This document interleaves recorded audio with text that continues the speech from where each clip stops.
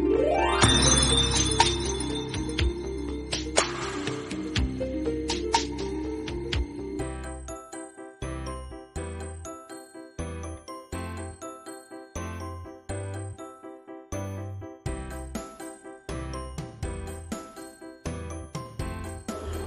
வணக்கம், நான் உங்கள் மாமியார் சமையலிருந்து பிரேமா.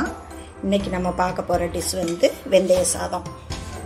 இந்த வெயிலுக்கு இது ரொம்ப நல்லாயிருக்கும், குளிர்ச்சி. அதனால் இன்றைக்கி வெந்தய சாதம் போட்டுருவோம். இதுக்கு வந்து இந்த டம்ளரில் 3 டம்ளர், இது 100 கிராம் பிடிக்கிற டம்ளரு. இதில் 3 டம்ளர் 300 கிராம் அரிசி எடுத்து வச்சுருக்கேன். அதுக்கு ஒரு 2 தக்காளியை வந்து பொடியாக கட் பண்ணி வச்சுருக்கேன். இது ஒரு பல்லாரி, பெரிய பல்லாரியும் ஒரு 2 பச்சை மிளகாயும் கட் பண்ணி வச்சுருக்கேன். கருவேப்பிலை, மல்லித்தலை, கொஞ்சம் தேங்காய் பூ திருவிருக்கு, சாம்பார் பொடி ஒரு 1.5 ஸ்பூன் எடுத்து வச்சுருக்கேன். ஒரு 5 வெள்ளைப்பூடை வந்து 2ஆக கட் பண்ணி வச்சுருக்கு. 1.5 ஸ்பூன் வந்து வெந்தயம் எடுத்து வச்சுருக்கேன்.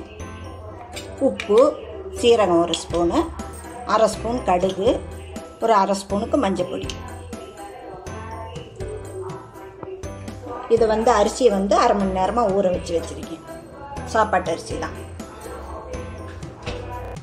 இப்போ எண்ணெய் காஞ்சிருக்கும். இப்போ அதில் வந்து நம்ம கடுகு போட்டுக்கலாம். கடுகு பொரிஞ்சிருச்சு, வெந்தயம் சேர்த்துக்கலாம்.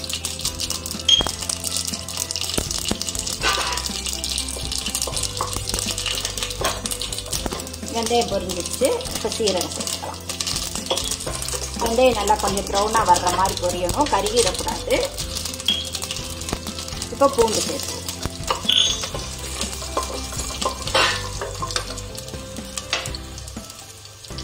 இப்போ அந்த பச்சை மிளகாயும் வெங்காயத்தையும் சேர்த்துக்கலாம்.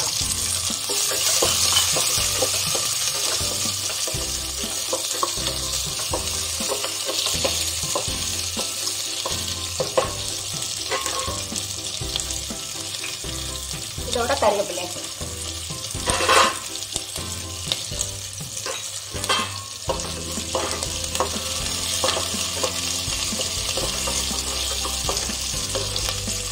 இப்படி செவந்து வரணும், கருகி இருக்கக்கூடாது. கருகி இருக்குன்னா சாப்பாடு வந்து கசப்பெடுக்க ஆரம்பிச்சிடும். அதனால கொஞ்சம் கருகாம பார்க்கணும். இதோட தக்காளி சேர்த்துக்கலாம்.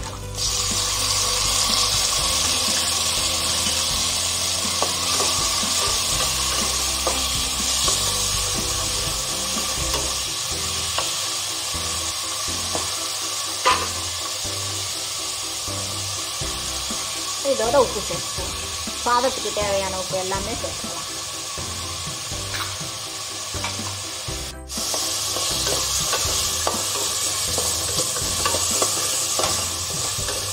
இப்போ லேசாக வதங்கிடுச்சு.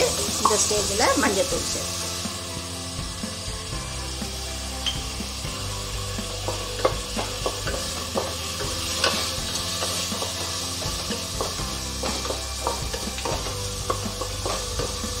இன்னும் கொஞ்சம் லேசாக வதங்கட்டும்.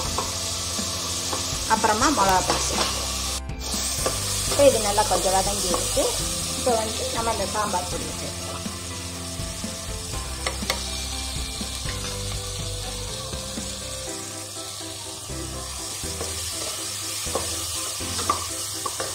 அதோட இன்னும் ஊற வச்சிருக்கிற அரிசியை சேர்த்துக்கலாம்.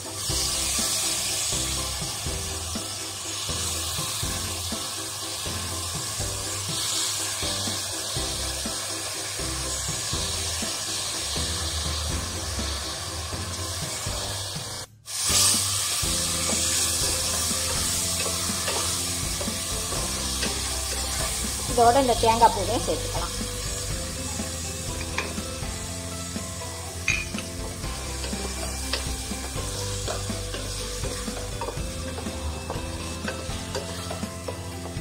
இதோட இதுக்கு தேவையான தண்ணியை சேர்த்துக்கலாம்.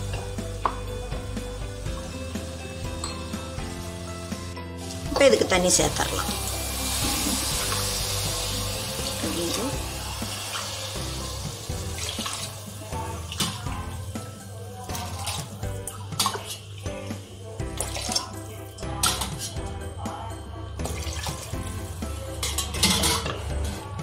ஒரு டம்ளருக்கு 2 டம்ளர் தண்ணி சேர்ப்பேன். அதே அளவு இப்போ 6 டம்ளர் தண்ணி சேர்த்துருக்கேன் இதுக்கு. அப்போ தான் சாதம் வந்து கொஞ்சம் பொல பொலன்னு நல்லாயிருக்கும், தனித்தனியாக இருக்கும். கொஞ்சம் பெருங்காயம் சேர்த்துக்கலாம். லைட்டாக சேருங்க, கசப்பு வந்துடும். இது காரம் உப்பு இந்த ஸ்டேஜில் பார்த்துக்குங்க. உங்களுக்கு எவ்வளோ காரம் உப்பு வேணும்னு பார்த்துட்டு அப்புறமா மூடி போட்டு ஒரு விசிலும் சிம்மில் வச்சு இன்னொரு விசில் வந்தோடனே ஆஃப் பண்ணிக்கலாம்.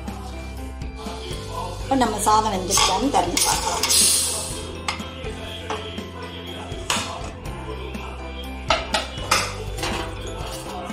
இப்போ சாதம் ரெடி ஆகிடுச்சு.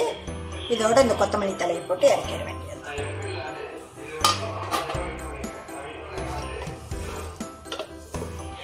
நல்லா உதிரி உதிரியாக வந்திருக்கு.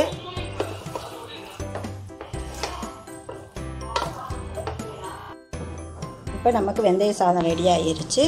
இது வெந்தய கசப்புன்னு நினைப்பீங்க, அது கசப்பெல்லாம் இருக்காது.